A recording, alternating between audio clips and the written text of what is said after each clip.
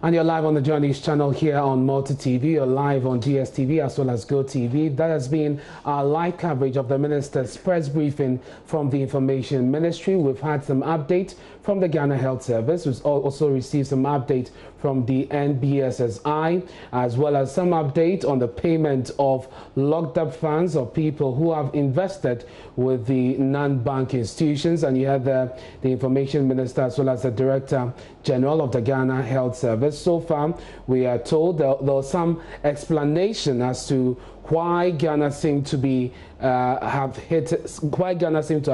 the peak as far as infections are concerned. The positivity rate has been put at 2.85. And we are told that we have to observe the protocols in order to keep it low. So far, the testing centers have cleared the backlog, and going forward, we may not record major infection rates, or in terms of the records that are put out there, will be low going forward.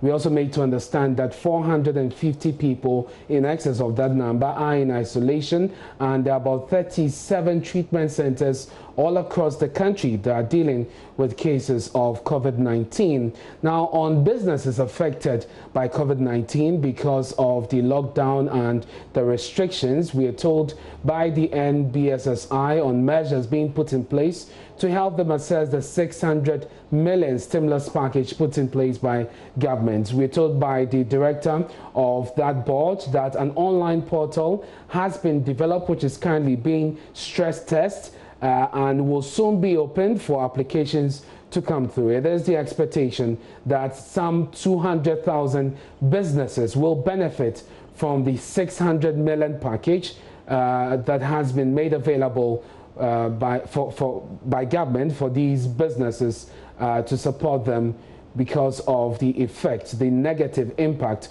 of COVID-19 on their businesses. Meanwhile, I'm sure you have heard about the treatment in Madagascar that appears to be doing some magic there.